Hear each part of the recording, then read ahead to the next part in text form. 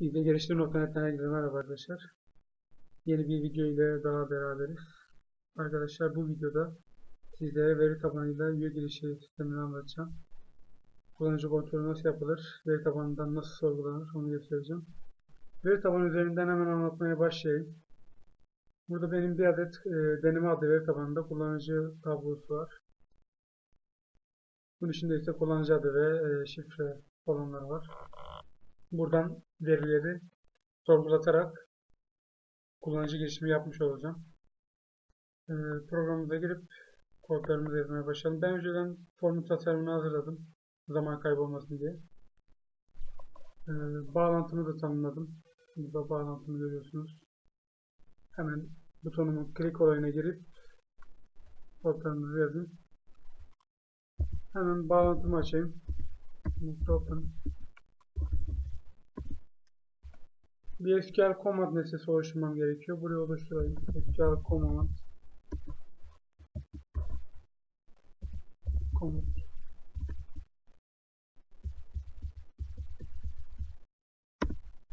oluşturduğum komutu gireceğim.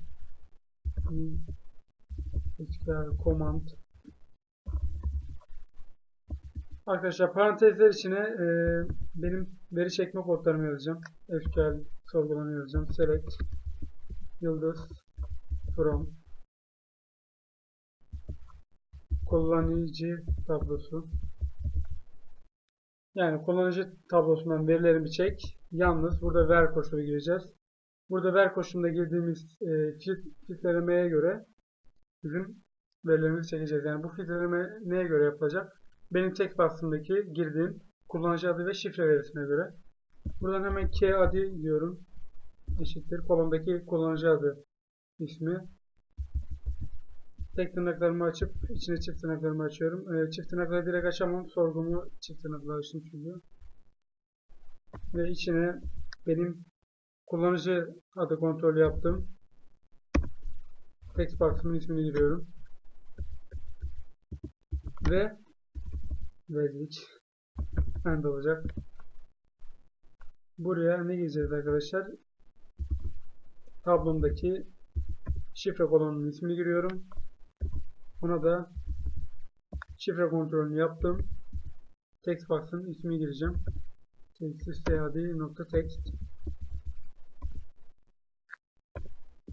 artı birleştirme operatörlerimizi ekleyelim. Ve bir adet bağlantı ekleyelim komutumuza. Şimdi arkadaşlar burada sorgumuzu yazdık. Text box'ta kullanıcı text box'ından veriyi aldı ve şifre text box'ından veriyi aldı. Kullanıcı tablosunda veriyi çekti. Text box'taki verilere göre eğer veri geldiyse, yani text box'taki verilere %100 uygun veri geldiyse giriş yapacak. Gelmediyse kullanıcıya tekrar giriş yaptıracağız.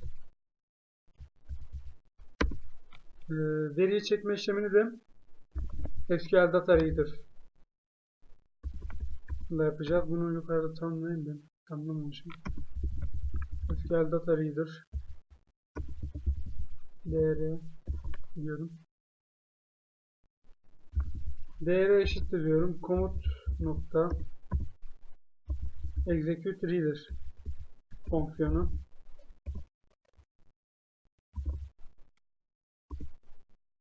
Arkadaşlar bu fonksiyon ne işe yarayacak? Şimdi ben execute reader ile, yani komutuma yazdığım sorguyu execute reader ile okuyorum.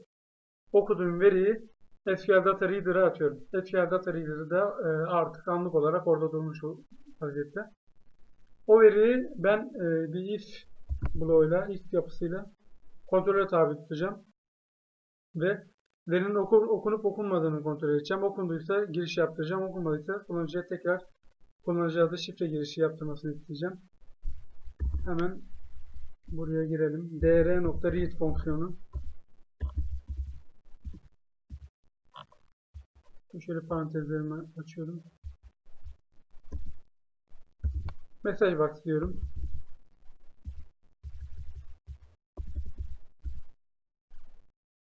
Giriş başarılı.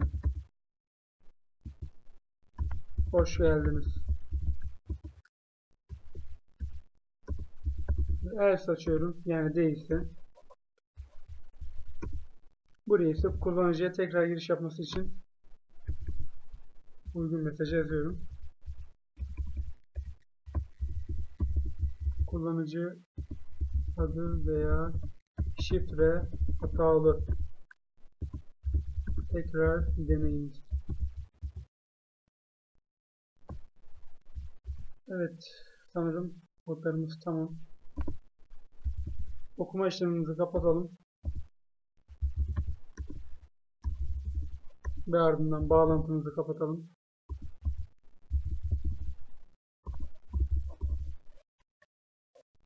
Kodlara bir bakıyorum, bir hata var mı diye.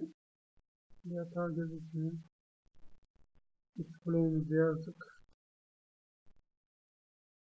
Deneyelim arkadaşlar.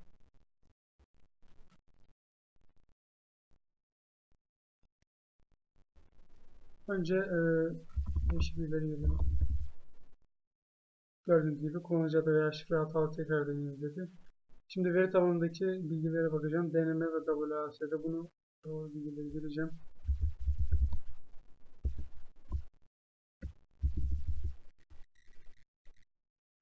Gördüğünüz gibi giriş başarılı, hoş geldiniz dedi. Yani veri tabanından kullanıcı adı ve şifreyi kontrol edip giriş yapmasını sağladık. Ek olarak ne diyebiliriz arkadaşlar? Burada giriş başarılı yerine başka bir forma veya başka bir sayfaya yönlendirebilirsiniz. Burada istediğiniz, yani kullanıcı giriş yaptığı anda, yani onaylandığı anda ne yaptırmak istiyorsanız buraya yazabilirsiniz. Aynı şekilde yanlış girdiğinde burada ne yapmak istediğinizi yazabilirsiniz.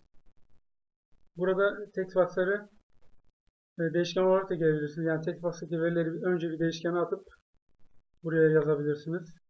Size kalmış. Arkadaşlar, üye girişi kontrolü bu şekilde. Bir sonraki videoda görüşmek üzere.